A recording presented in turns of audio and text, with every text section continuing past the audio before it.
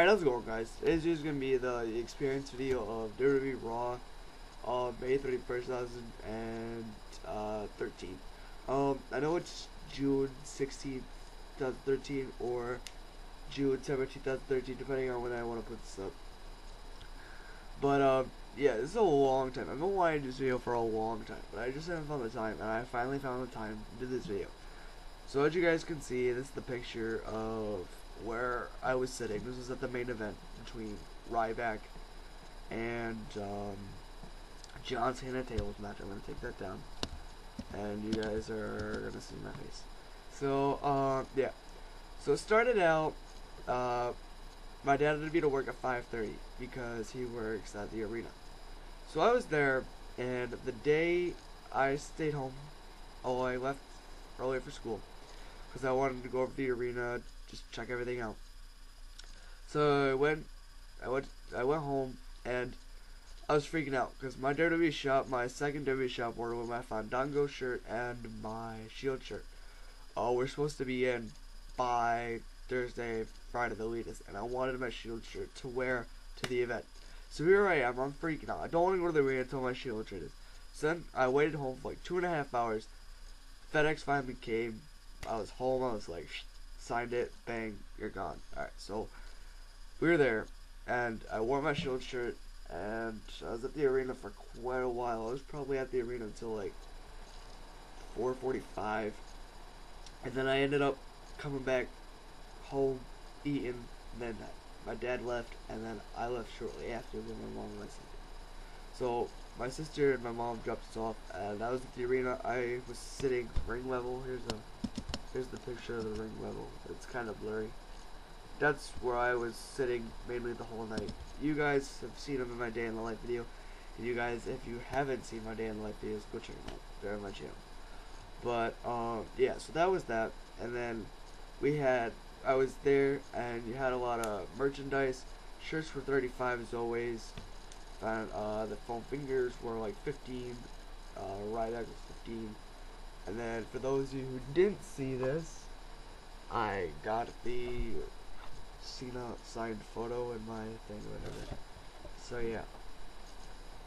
So that was that. Because I had 20 bucks. I didn't really want to spend a lot of money because of the thing. And then that was my 20 bucks I spent. Because I don't spend a lot. Oh, and I also got a collector's clip too, but I'm not gonna get that. You guys can see it in my WWE shop, many of my WWE shop unboxing on my channel. But yeah, and then after that, show kicked off with a dark match between. I did not film the dark match. It was between Oksana and Caitlyn, and Oksana picked up the victory. And then Nomi and Cameron and the Bella Twins came out, and you knew they were gonna be on the card. So that was that. Then we had about a 35-minute break until actually the show actually kicked off. So the dark match, and then everyone was thinking the show was gonna come out, but the bell time wasn't until 7:30. The dark match was at like 6:45. So it's a good 35 minutes. And then the show kicked off with the promo, Tonight is the Night, and all that other crap. And then you had R-Truth versus Antonio Cesaro, kicked out some things. And then R-Truth picked up that victory. And then up next you had, you had Ted DiBiase versus Hunigo, and Ted DiBiase picked up the victory there. Glad to see Hunigo actually there, and I haven't seen him ever since, so that was good. And then up next we had the Bella Twins taking on Cameron and Naomi. They had one before the intermission and one after the intermission, just trying to space them out. And then before we went to the intermission was the Intercontinental Championship match between Wade Barrett, Sheamus, and Fandango. I basically filmed that whole match. You guys can go check out my day in life video. Then the intermission came. Justin Roberts was like promoting stuff. He goes, you can get the Cena photo, you can get the Ryback photo, you can get the Sheamus photo signed. And then he was like, you can get the all new WWE program. And then I was like, I don't really want the new program. So that was that. And then they were playing like the Trons, like, I don't know, like the entrance video. They teased David Otunga, and they also teased big name, can't think. Oh, Curtis Axel and the Shield. Curtis Axel and the Shield were not there. Either was David Otunga. So I was kind of pissed about that. That they kind of teased us, and everyone was like, "The Shield, the Shield, the Shield." And then a Road Dogg, before the intermission was over, well, after, well, when they turned the lights off, Road Dogg came out, and the whole place just popped. It was like, you didn't know, and the whole place was like, it was shaking in the building. And then he came out, cut his promo about Armstrong and DX. It was basically a little mini Q&A before the matches started again. I was there. The lady behind me asked her if she could film it. She's like, "How do you work this thing?" I was like, "Whatever." So then I didn't get the film, but I asked them like, how is Triple H and Shawn Michaels related to? I actually went up in the ring. Was like, how is Shawn Michaels related to? He was like, well, they've been my best friends for over 25 years plus. And I was like, it was a good solid 40-minute Q&A, and then the match just started up again. You opened up. Oh, well, they actually had a WWE poll during the intermission, or after the Q&A was over. It was like, who do you want banned during ringside? Tons of Funk or the Funkadactyls? And everyone was gonna vote for the Funkadactyls, but they ended up banning. They banned Brie Bella and Nikki Bella from ringside, which was kind of obvious. And that was it. And then up next was the primetime players, Darren Young and Titus O'Neil versus Tensai and Brodus Clay. And Brodus Clay and Tensai picked up the victory there. Darren Young and Titus O'Neil were chill dudes. So like what happened was they were there, and like after the match was over, or like they were walking by. So I was like, I specifically handed my paper aside. He was like, so like I handed the mark to him. He signed it, and then there's a guy in front of me. Naomi signed his shirt, and then Sheamus, and his shirt and his son's shirt. So then I handed him the program. Darren Young goes, "Do you want to sign this too?" And the guy was like, "Yeah." So he signed it, and then the guy Darren Young took my marker, and then when he realized he had my marker, he came back out during the scene, Ziggler and Big E tag team match against Chris Jericho and God dang it. These are some and Sheamus did that double thing. Darren Young comes running out. He was like, I stole your marker, and he goes, I'm sorry. So he came running out. Fans were like, what is he doing here? Singing interfere. He gave me my marker back. He took my marker. He sprinted all the way back the entrance thing, and he was just talking to fans. And then Titus O'Neil was sitting down ringside right behind me. I got a film of that. Security guards were like, nobody come up to Titus O'Neil, and everyone was like, and Titus was like, it's okay. And he was like, no, it's not okay. We were like, whoa. So then, that was that, and then the main event was next. You had Ryback versus Cena. The tables match, the Ryback and Cena match was I got most of that film. That's in my part 3 Dynamite video. But it was boring, because like this is the one shot I got of him that I showed in the original, the video part. And I also have many pictures that I'm gonna make into an iMovie too. So that's the plan, so to speak. I might do the experience video and then put up 30 pictures from WWE House Show or whatever the hell it's gonna be called. So then that was that. The show was over, and there were these little kids in front of me, and these little kids like assigned me. So it was like this guy, and then like over here. I know I'm missing some of the matches. I can't think of them on the top of my head. There were just too many. Um, so they were like, "Can we stand next to you?" And I was like, "Yeah, have at it, you know, whatever." They're not gonna like bowl me over. So I was like standing. I was standing like right, like this, and like the entrance ramp was over, and there's these little kids like physically pushing me out of the way, just so they can get a high five from Sheamus, and their mother was like, "Guys, calm down," and I was like, "No, it's okay, you know, they're just kind of pushing me a little bit."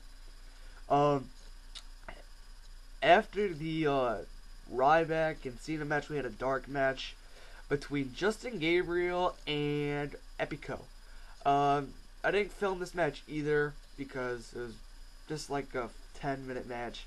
A lot of the fans left because they didn't know it was going to be a dark match. I stood right there. And then after that was over, they had no music, they just came out and wrestled. So I talked to Gabriel and Epico. It's like, Carlito, and talked about Carlito for a little bit. And then I asked Gabriel, "What's it like wrestling back in South Africa?" He's like, I'm like their John Cena over there. I was like, "Really?" He's like, "Yeah, you know, it's like it's nice over there, and it's like it's me almost." I was like, "Oh, that's so cool." And he was like, "It's fun." I was like, "Cool." And then I shook his hand. Said, "Nice to meet you." I didn't get a picture because my phone was dying. But yeah. So I mean, it was. Would I say it was fun? Yeah, it was fun. The only thing that really pissed me off was Zack Ryder. I forgot another thing. Zack Ryder was there. He wrestled Bray Wyatt, who's in the who's pretty good actually right now. Then what happened was uh Brad Maddox came out after the intermission and was like, Vic Guerrero's not here, so I'm gonna be your submitting match supervisor. And someone yelled, "Fuck you, you cow!" like that. And Brad Maddox turns around and he looks pissed. Like, this was no gimmick played. He looked right around and he stares right at him and goes, and he mouthed like that. And everyone was like, "Oh," like pounding him. And then he left. His ring attire is amazing. I didn't film Brad Maddox. I might have filmed a little bit of the Zack Ryder and Brad Maddox match. But Bray Wyatt squashed Zack Ryder. He grew out his hair. I thought he honestly was going to get released at this point, but it looks like WWE slams him for SummerSlam. So hopefully it's a good gimmick plan. I'm a huge supporter in Long Island wrestling. But yeah, so that was that. And then Brad Maddox came rushing down to the ring, challenged Zack Ryder, and was like, "Yo, you know." And then Chad Patton was chill. He was the referee. So was Scott Armstrong. I sent him a tweet on Twitter. I was like, "Can I meet you?" And he was like, "Yeah." I was like, "Can I meet? I'm gonna be front row." He's like, "Oh, sure." So I got the picture taken with him, and I'm not gonna show you guys everything. It'll probably be up in the pictures or whatever. But I mean, it was fun. So, and then after that was done, for the dark match, I don't really think there was nobody in the stands because people don't know there's a dark match now at house shows, and I never knew of this either. Usually when there's a pre-dark match, there's usually an end dark match. They had a lot of Ziggler stuff, went pretty well, and then Ziggler wasn't there. But I mean, it was intense. So